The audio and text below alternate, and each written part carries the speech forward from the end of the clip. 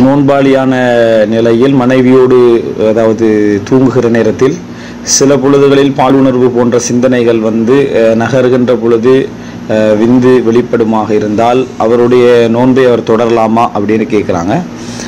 ஏற்கனவே நாம் இந்த கேள்விக்கு ஒரு பதில் சொல்லியிருந்தோம். அந்த பதிலில் நான் பயன்படுத்திய வார்த்தை சிலருக்கு சந்தேகத்தை ஏற்படுத்தி இருக்கிறது. இது நம்ம அதாவது இவர் இதை சொல்கிறார் என்ற ஒரு சந்தேகத்தையும் ஏற்படுத்தி இருந்தது. எனவே அதை சேர்த்து நான் விளங்கப்படுத்தலாம்னு நினைக்கிறேன். நோன்பை பொறுத்த வரைக்கும் அதாவது விந்தை வெளிப்படுத்துவதன் மூலம் நோன்பு முறிஞ்சிரும். விந்தை வெளிப்படுத்துவதன் மூலம் நோன்பை முறிஞ்சிரும். அதில் முதல் விஷயம் என்னென்னு சொன்னால், அதாவது நான் அதில் இச்சை நீர் அப்படின்னு சொல்லியிருந்தேன். இச்சை நீர் என்று சொல்கிற நேரத்தில் பெரும்பாலும் அது விந்துக்கு சொல்லப்படுவதில்லை. அதுக்கு முன்னால் வரக்கூடிய ஆசையின் காரணமாக சாதாரணமாக வெளிப்படக்கூடிய அந்த இதற்கு தான் சொல்லப்படும். ஆனால் நான் பொதுவாக சொல்லிட்டேன். அது விந்தை தான் நான் அந்த கேள்வியில் பதில் சொல்லியிருந்தேன். முதல் விஷயம் என்னன்னு சொன்னால், ஒரு மனிதர் நோன்புடைய காலப்பகுதியில் தூங்குறாரு, அவருக்கு இஹ்திலாம் ஏற்பட்டு விடுகிறது, அதாவது இஸ்கலிதம் ஏற்பட்டு விடுகிறது, விந்து வெளிப்படுகிறது என்றால் அவருடைய நோன்பு முடியாது. ஆனால் அவருடைய செயல்பாட்டின் காரணமாக, அதாவது மனைவி அணைப்பதன் மூலமோ முத்தமிடுவதன் மூலமோ இந்திரியம் வெளியாகமாக இருந்தால் அவருடைய நோன்பு முறிந்துவிடும்.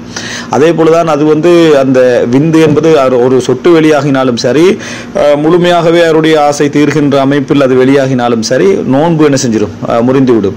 எனவே விந்து தான் வெளிப்பட்டது அப்படி என்று தெரிந்ததுன்னு சொன்னால், அது அவருடைய செயல்பாட்டின் காரணமாக வெளிப்பட்டிருப்பதனால், அதாவது முத்தமிடுவதன் மூலம் மனைவி அணைப்பதன் மூலம் வெளிப்பட்டிருப்பதனால அந்த நோன்பு என்ன செஞ்சிடும், முறிஞ்சிடும்.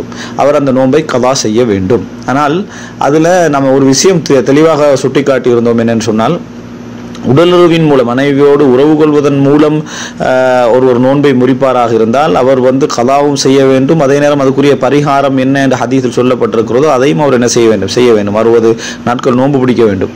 ஆனால் அதாவது அது அல்லாமல் உடலுறவு மூலம் வெளிப்படாமல் சாதாரணமாக மனைவி அணைப்பதன் மூலம் முத்தமிடுவதன் மூலமோ அவருக்கு அதாவது விந்து வெளிப்பட்டு விட்டால் அந்த நேரத்தில் அவர் குளிப்பு கடமையாகிவிடும், நோன்பு முறிஞ்சிவிடும். அந்த நோன்பை கதா செய்யணுமே தவிர அதுக்கு பரிகாரம் இல்லை என்பதை நம்ம புரிந்து கொள்ள வேண்டும். அதே நேரத்தில் விந்து வெளிப்படுத்தல் என்ற பகுதியில் சிலர் கேள்வியா கேட்டிருந்தாங்க, அப்ப இஸ்திம்னா ஹலாலா அப்படின்னு சொல்லி, அதாவது மாஸ்டர்பேஷன் ஹலாலா, அப்படி இல்லை, அது ஹராம். ரைட்டா? அதாவது ஒரு மனிதனுடைய சுயன்பம் காண்பது என்பது ஹராம், அதில் சந்தேகம் இல்லை. ஆனால் இப்போ கேள்வி என்னன்னா, அந்த மாதிரி ஒருத்தர் நடந்து விட்டால், அது தனிப்பட்ட ரீதியாக நடந்தாலோ அல்லது ஒரு மனைவியோட இணைகிற நேரத்தில் அது வெளிப்படுத்தி நடந்தாலோ நோன்பு முறிந்துவிடும் என்பதை நம்ம என்ன செய்யணும், அசல்ல புரிந்து கொள்ள வேண்டும். நோன்பு முறிந்துவிடும், கலா செய்ய வேண்டும். பரிகாரம் என்கின்ற அளவுக்கு வருவதாக இருந்தால் அது மனைவியோட உறவு கொள்வதன் மூலம் நடந்தால்தான் அது பரிகாரம் என்ற இடத்துக்கு என்ன செய்யும், வரும் என்பதை நம்ம சொன்னோம். இதில் இப்புள்ள கேள்வி என்னன்னு சொன்னால், ஒரு சாதாரண சொட்டு வெளிப்பட்டாலும் கூட நோன்பு முறியுமான்னு கேட்குறாங்க. விந்து தான் வெளிப்பட்டது, இந்திரியம் தான் வெளிப்பட்டது அப்படின்னு சொன்னால், அது உங்களுடைய செயல்பாட்டின் மூலம் மனைவியை முத்தமிடுவதன் மூலமோ அப்படியோ வெளிப்பட்டதுன்னு சொன்னால் நோன்பு முறியும், அதில் சந்தேகம் கிடையாது.